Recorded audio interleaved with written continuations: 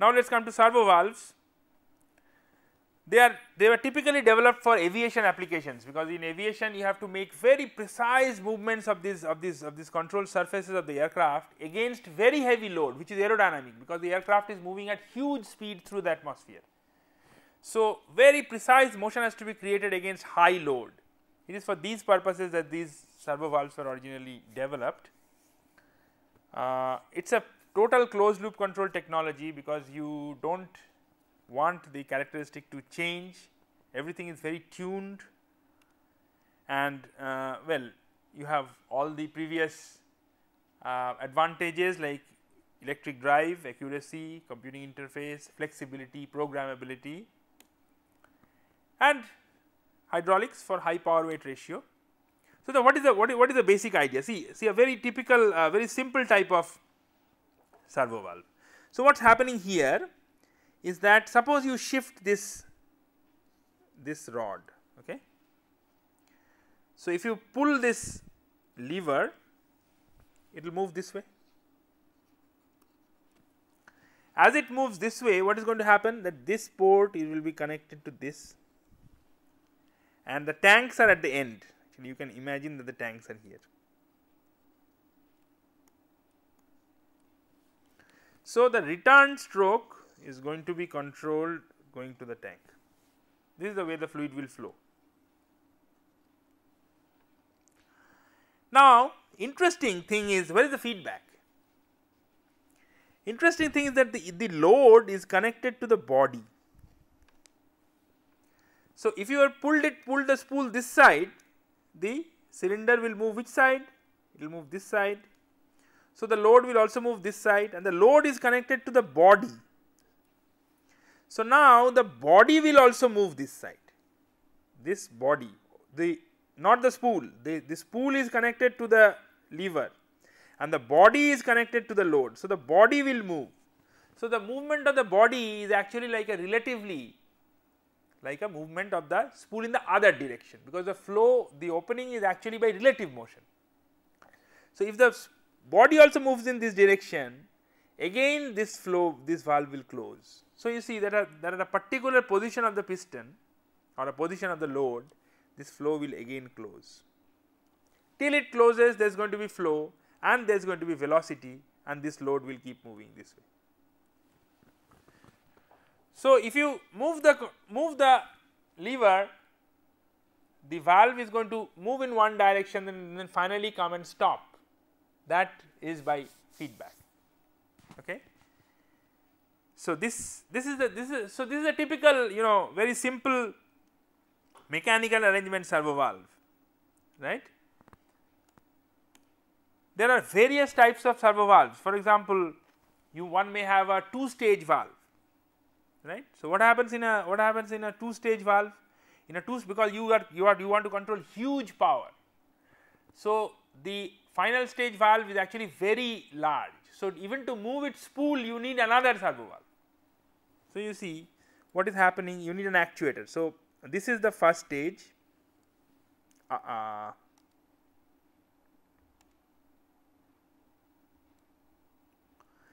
So, this is the first stage. So, you give actually your control input here.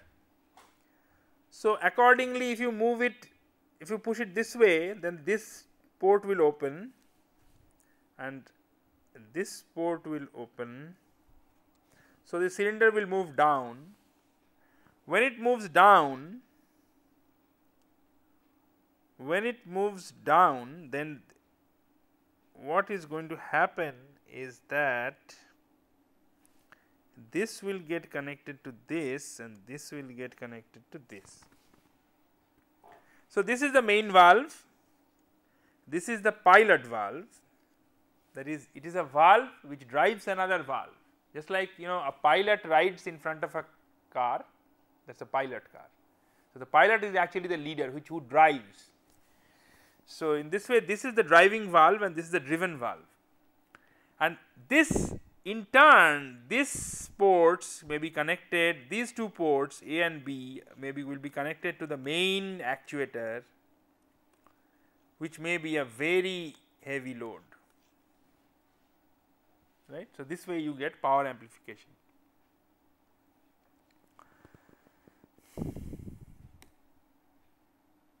So, here is a typical type of two stage servo valve construction. See what is happening. You have two kinds of pressure, note first. So, first of all you have where is the main valve and where is the pilot valve. So, this is the pilot valve and this is the main valve. This is the first thing to note. Who moves the pilot valve? This solenoid.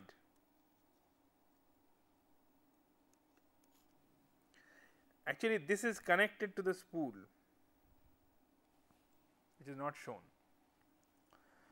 So, let us identify the parts, right.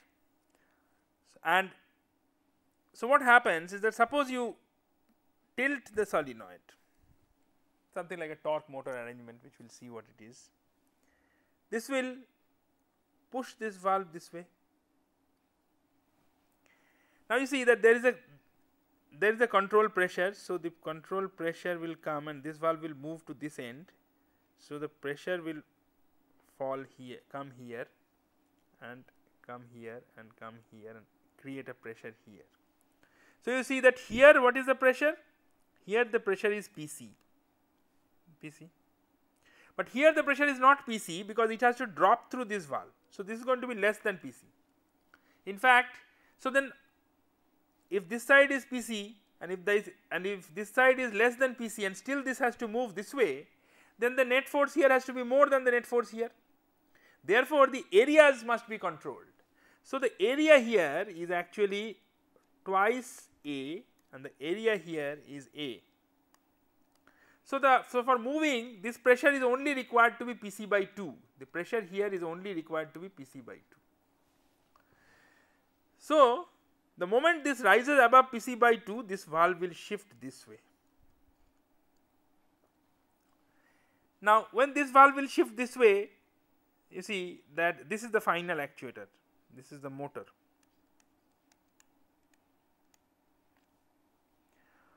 So, then when this valve will move this way, then what will happen is that probably this port will get connected to here and this port will get connected to here. So, then you will get pump and tank connected to the motor. Now, where is the feedback? The feedback is here in this thing, this is the feedback element.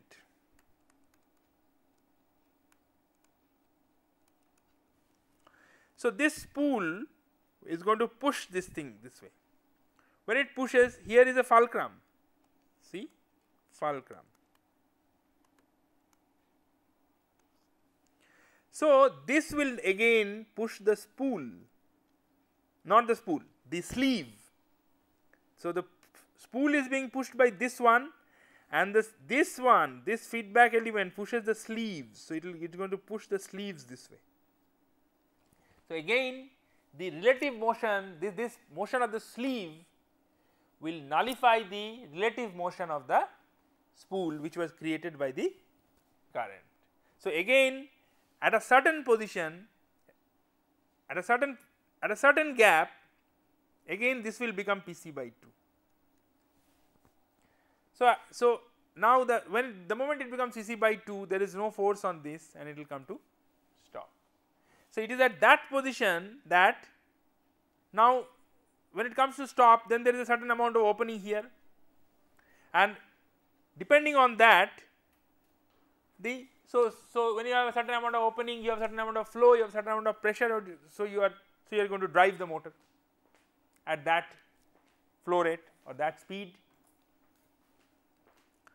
So, this is the operation of the two stage servo valve.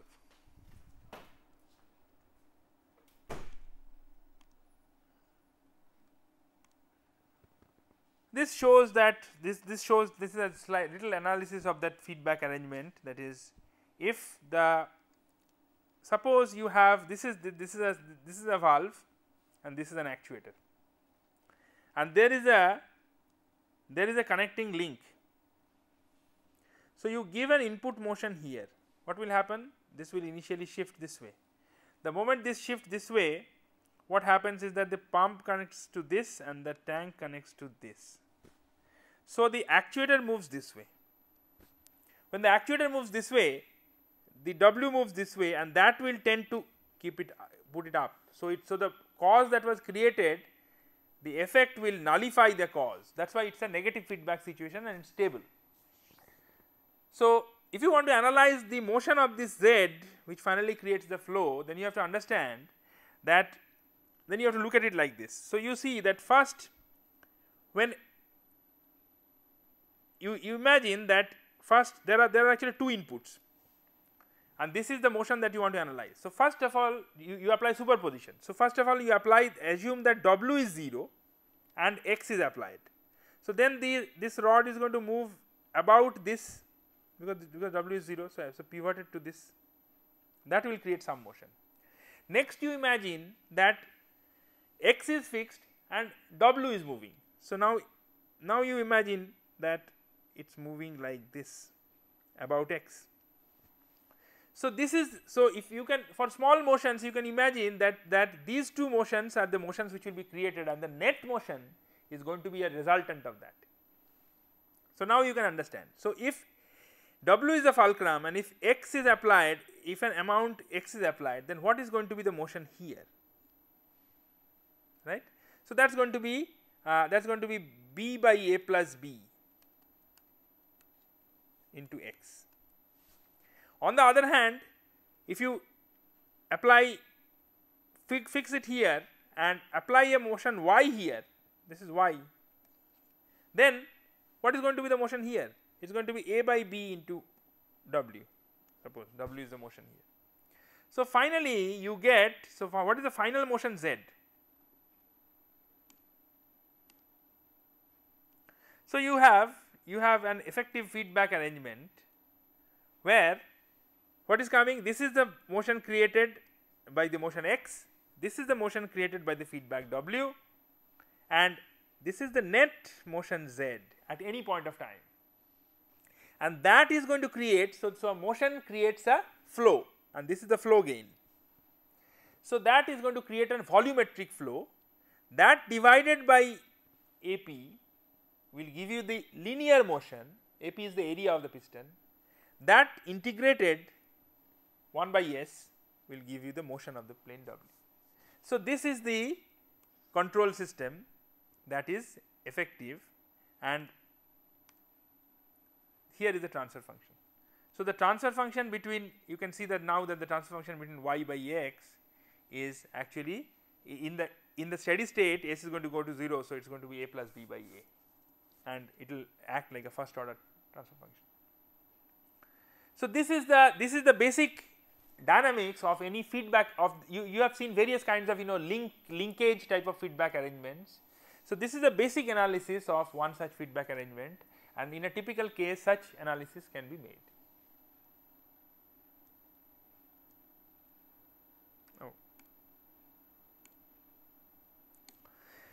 Next, we see another type of servo valve, which is a flapper type servo valve. So, you see what is happening here. What is happening here is that, again here this is the valve. The valve is being moved by applying pressure here or pressure here. So, you have to create a differential pressure.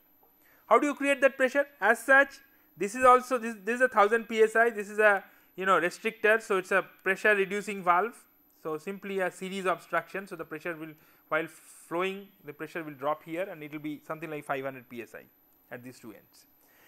When this is a flapper nozzle, okay.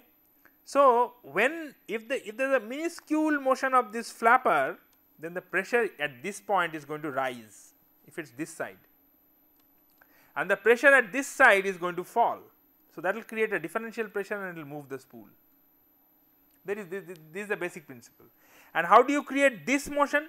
You create this motion by what is known as the torque motor coil. So, you have what sometimes called a torquer, or sometimes called a torque motor, which can create a minuscule motion of this flapper. The advantage of flapper nozzles is that their gain is very high. There is very small motion can create a very high pressure difference.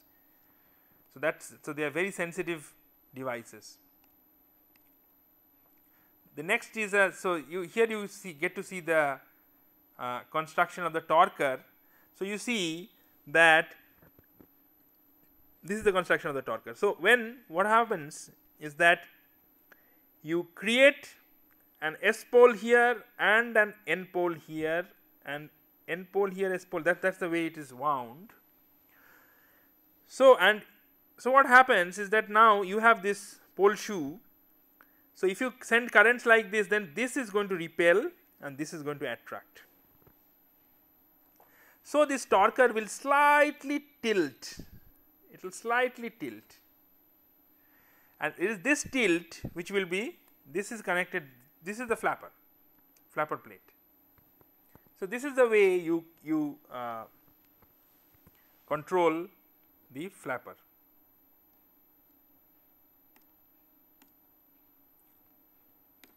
This is a picture, Moog is a very is a company which is a very well known manufacturer of such valves. So, this is just a picture from their website. This is a cross sectional view of a direct drive valve.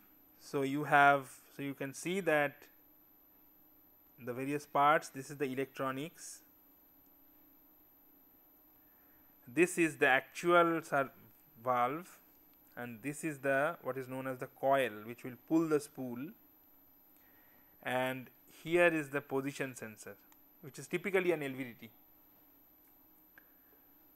You sometimes have a spring here, and this is where you make the connection. So, these are just to show you the various parts, the actual geometric, how they are packed into a these are very, very compact devices. How do you do closed loop position control? So, very simple, this is a this is a position loop. So, you have a proportional or servo valve here that is driven by this electronics and moves the load. This is the cylinder which the position of the load is sensed by the position sensor. This is the position, typically an LVDT, sometimes a potentiometer, could be a resolver if it is rotary, and these two are compared, this and the error is fed. So, standard position loop. This ramp generator is sometimes used because the fact that you do not need to saturate the amplifier, and you want to, heavy loads should not be, should not give jerks to them, that might create the damage to your equipment, might give damage to the load. So, therefore, whenever a position signal has to be changed, sometimes you need to control the rate at which it should go. You never give step signals generally to these kind of systems. So, you have a ramp generator. If you want to go from one system to another, you go slowly through a ramp, which depends on the velocity level that you want to have on this load.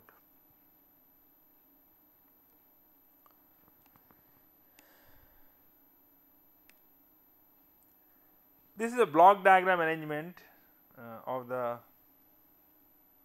valve, of that loop. So, you see that these are the electrical gains. These are the electrical circuit gains, this is the sensor gain, this is the valve gain. So, this is current, this is the current to flow characteristic KQ of the valve. So, when you have a certain flow,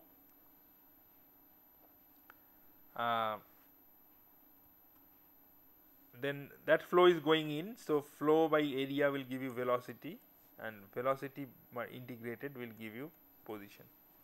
This is like a block diagram.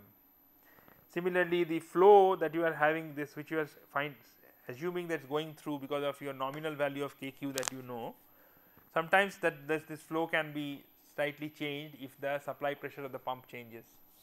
So, to model that, they have put a pressure disturbance block. So, if you want to, because these are I am sorry, because these are very precision control devices generally. So, this it is important to understand the dynamics because there is so much load acting on it that so much force acting on it that this dynamics can actually affect. For example, in an aircraft the dynamics of the actuator is very important.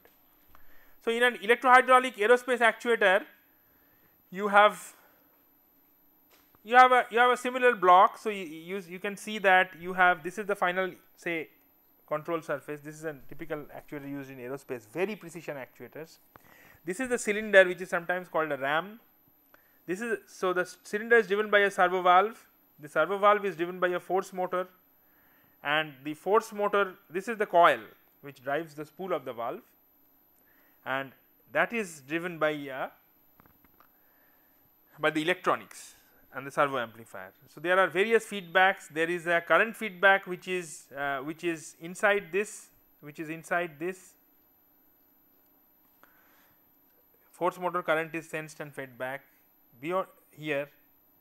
Then there is a spool position feedback of the hydraulic servo valve spool, and finally there is a ram position feedback of the actual control surface.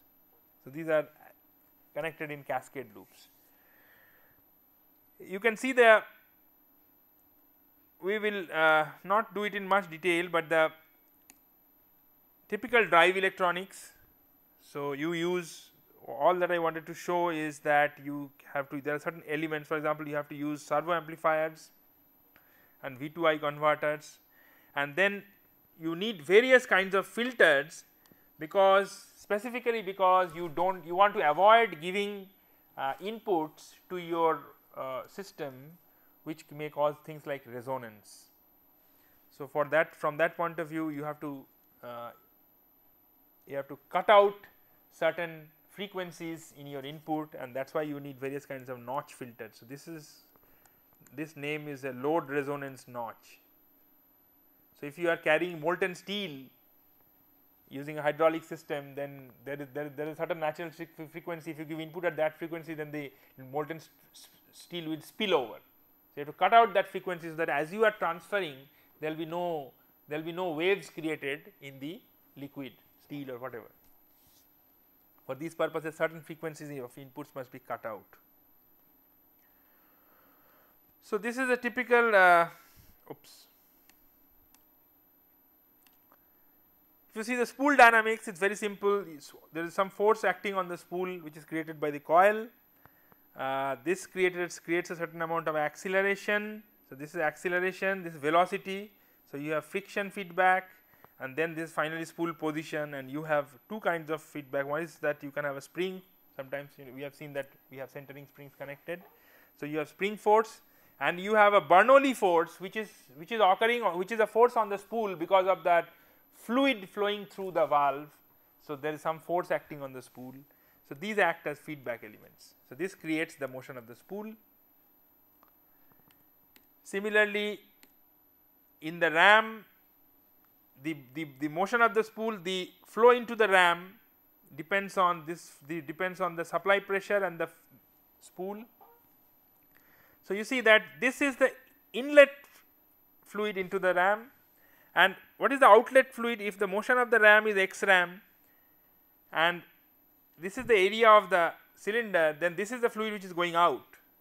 So, there is a little difference finally, and that difference actually causes what creates the force? The force is created by the compression of the fluid. So, initially there is a little fluid